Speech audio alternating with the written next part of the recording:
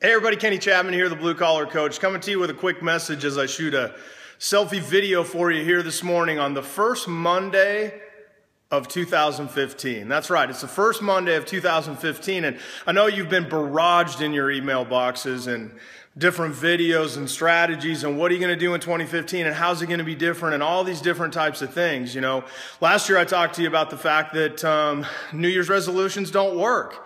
And the reason is because they don't have emotion tied to them. You don't set goals based on a calendar year. And yet here we are, just intrinsically we think, okay, it's a new year. It's time to do something new. You know, it's a good thing to take stock, take reflection. What do you want to see 2015 look like differently than 2014? What you did in 2014 got you the results that you got in 2014. If you want 2015 to be different, then you're going to have to do something different behaviorally, execution-wise, implementation-wise, accountability-wise, all these different types of things. So I just want to ask you one question this morning.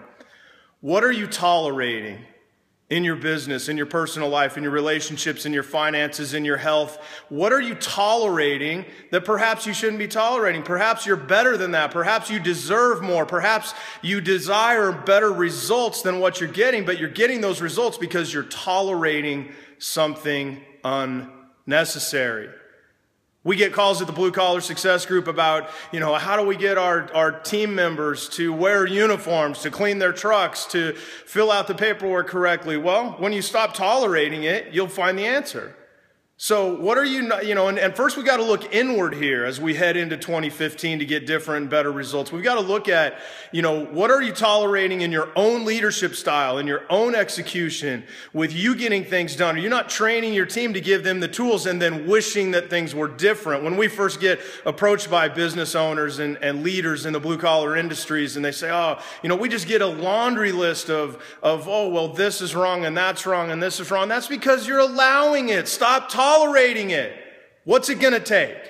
What's it going to take for you to take 2015 to the next level? I'm not talking just a little bit of growth, smash it kind of growth, crush it kind of growth. Stop tolerating less than you deserve. How about that? Think about it. Give it a little bit of thought.